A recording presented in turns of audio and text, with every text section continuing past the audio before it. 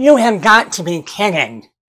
The eviction moratorium has been extended past August 31st, 2021? You've got to be kidding. No, we're not. It has been extended, but it hasn't. Yes and no. And here's why we say yes and no. It has been extended. Here's why.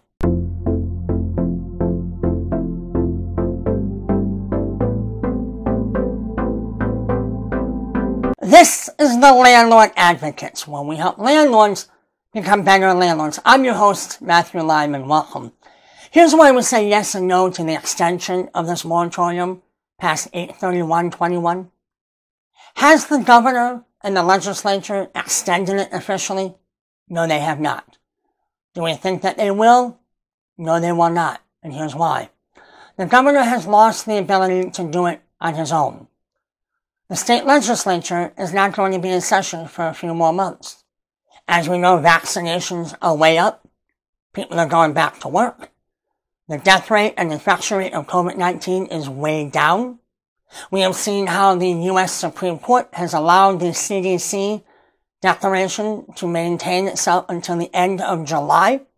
And if it were to be extended any further, it would take an act of Congress to make that happen. So, officially has it been extended? No, it has not. And again, we do not think that it will be. That is good news. But here's the bad news. Here's where, yes, it has been extended.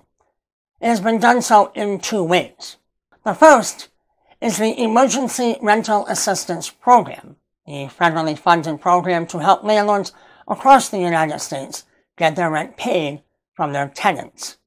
Now, this program, we're not going to get into the meat and potatoes of it, because we have at the end of this video a link for you to go and watch our Smoke and Mirrors video on how we believe that this is smoke and mirrors. How this is. This program opened up on June 1st. In New York City, they received 22,000 applications in the first day. As of now, right before July 4th, our social media team has found that over 125,000 applications in the state of New York alone have been filed. Our team has also found that we have seen no one tell us yet that they have received any funding from this program. Now, tenant advocacy groups, the legal aid societies, and such are encouraging landlords and tenants to fill out the application. They have to do it separately in the same room. If they want to, it doesn't matter, but it's two separate applications. They're telling the landlords that they will get a year's worth of back rent and 3 months going forward. That's not the case. For some it may be, but it's not uniform. It's not universal. But it encourages them to do so. Now you might say, well, Matt, where is this extending the moratorium? We'll see. Here's how. You can still serve upon your tenants the predicate notices. That's known as the rent reminder, the 14-day, the 30, the 60, the 90. You can even get a court date to evict your tenant. But here's what happens. You get into court. The tenant comes in.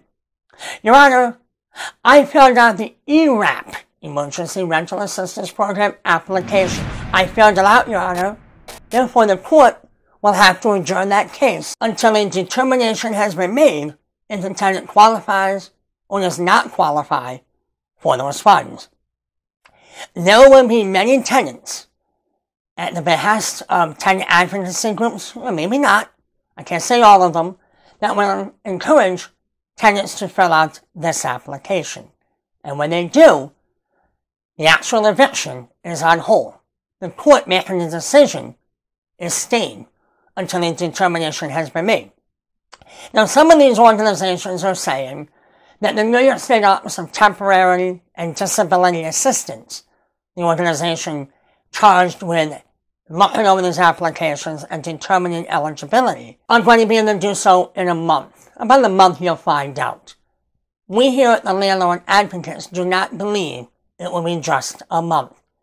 When you have that many applications, how many inspectors, examiners, whatever you want to call them, I don't care, are going to be perusing these applications, verifying them, and then deciding if the tenant qualifies or not? We don't know how many they have, but we do not believe it will be just 1 month to determine whether or not you're going to get paid and how much. Again, the meat and potatoes of that is in the video down below that you can click on, or at the end of this video you will be able to click on it. It will be at the top, and you'll be able to see all about the ERAP program. With that program, in summary, with that program, once the tenant applies, they will not be evicted. In some municipalities, you may not know if they qualify until October or November. Who knows? Some others may be quicker, yes. In some municipalities, it may be quicker. That is one way that the eviction moratorium has been extended. The other way, we're all familiar with by now, and that is the Declaration of Hardship. That was decided on the end of December 2020 under the COVID-19 Emergency Eviction and Foreclosure Prevention Act. This Declaration of Hardship is a no-questions-asked declaration that the tenant will sign, and every tenant will be able to sign. Every tenant will qualify, much as the other side will say, no, they'd be in trouble, they sign it, perjury. No, they can't. It's such a catch-all declaration that everyone, you and I would qualify to sign that declaration. So we do not believe that tenants are going to get in trouble for filling it out when they know that they don't qualify, because again, everybody does. Now here's where we have a problem. Under this law, when a tenant fills this declaration out and hands it to you, at any point between now and the end of August, you cannot even apply for a court date. You can still serve the predicate notices, but you cannot even apply for a court date.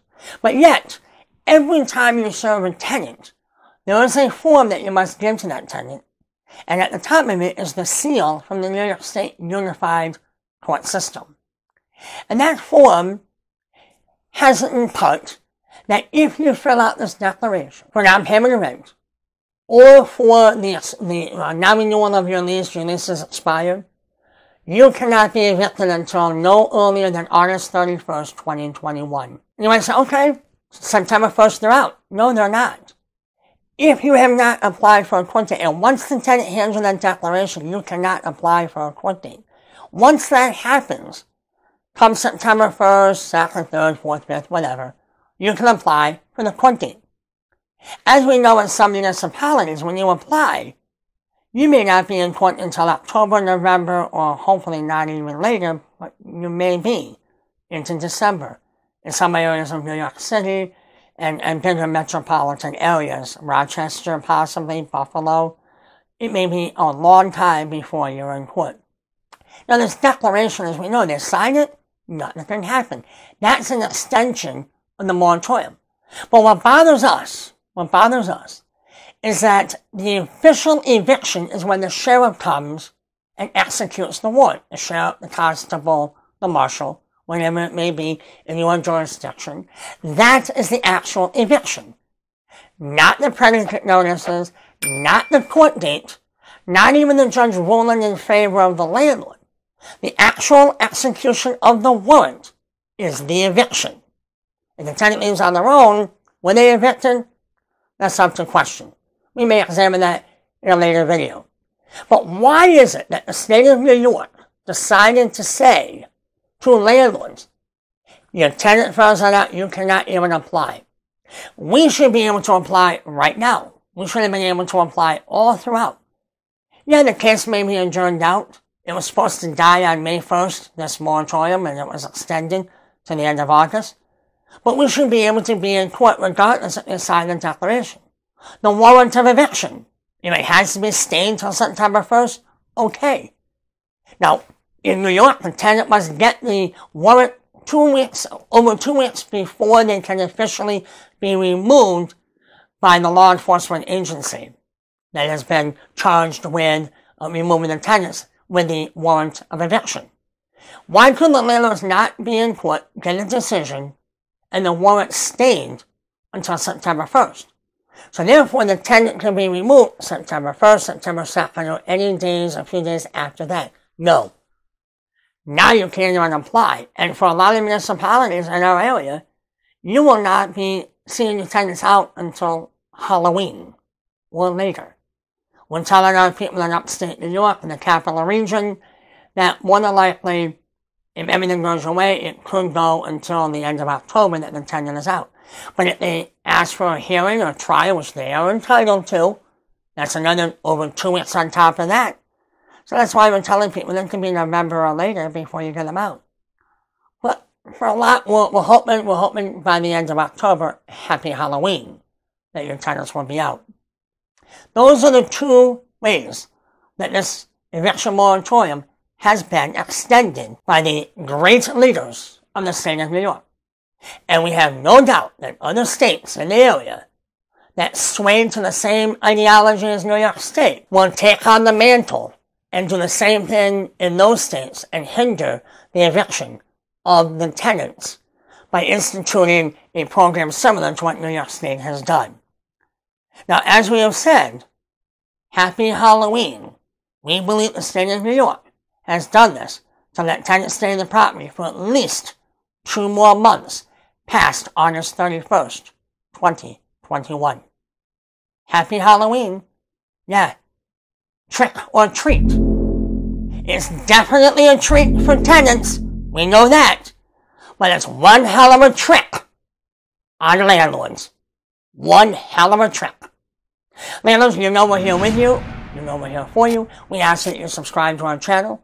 We ask that you hit the notification bell to be made aware of other videos that we are producing. We ask that you hit the like bell so that the YouTube algorithm will know that you like our video and you'll share our video. And YouTube will share our videos as well. And of course, we ask that you subscribe to our channel. Until then, landlords, take care.